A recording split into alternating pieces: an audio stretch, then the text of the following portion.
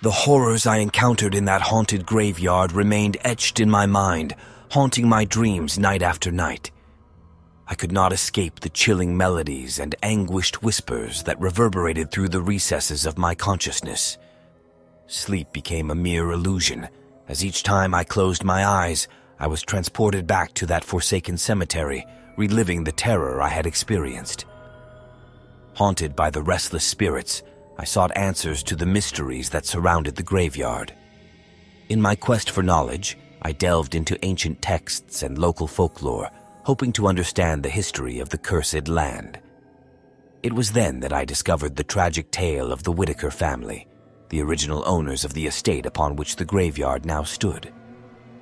Generations ago, the Whitakers had ruled over the vast estate with an iron fist, exploiting the local villagers and treating them as mere pawns in their game of power. As their tyranny grew, so did the villagers' resentment, and whispers of rebellion circulated like a venomous serpent. One fateful night, the villagers rose against their oppressors, storming the Whitaker mansion and seeking vengeance for years of suffering.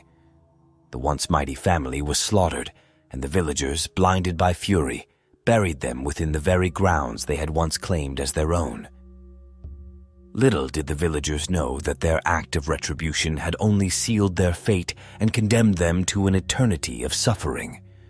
The graveyard became a receptacle of anguish, the spirits of the Whitaker family and the tormented villagers forever bound to the land they had both loved and hated. Armed with this newfound knowledge, I felt compelled to bring closure to the restless souls trapped within the graveyard. Seeking guidance from spiritual experts, I embarked on a perilous journey to lift the curse and release the spirits from their perpetual torment. Together, we conducted ancient rituals and ceremonies, attempting to appease the vengeful spirits and grant them the peace they desperately sought.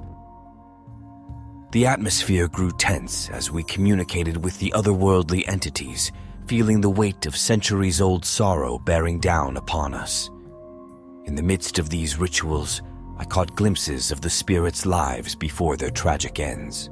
I witnessed the grandeur of the Whitaker mansion, now reduced to ruins, and the idyllic village that once thrived under their oppressive rule. The bitterness of resentment and the sorrow of loss permeated the air, leaving an indelible mark on my soul. As the moon reached its zenith, a soft glow enveloped the graveyard, and the spirits began to respond to our pleas.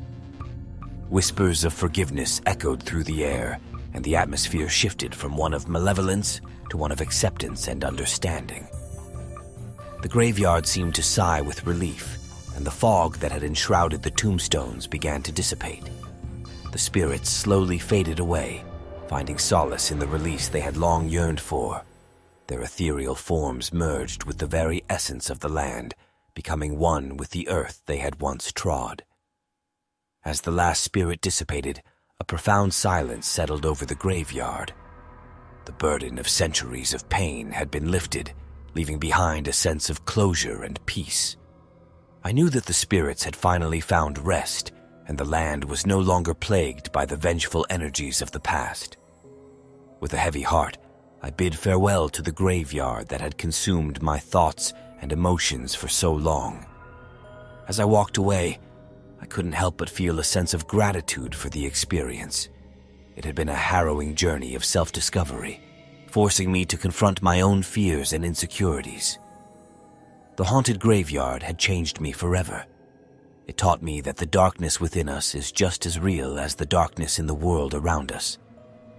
By facing the demons of my past and acknowledging my imperfections, I had come to a place of acceptance and growth.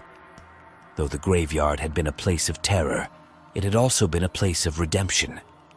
Its ghosts had shown me the importance of compassion and empathy, teaching me to appreciate the fleeting nature of life and the fragility of the human soul. In the end, I realized that the graveyard was not just a repository of phantoms and specters. It was a mirror reflecting the complexities of the human experience. And as I walked away from that haunted place, I carried with me a newfound appreciation for life and an unwavering belief in the power of redemption and forgiveness. The shadows of the forgotten would forever be etched in my memory, serving as a reminder that the line between the living and the dead is but a thin veil, and that in the darkness there is always a glimmer of light.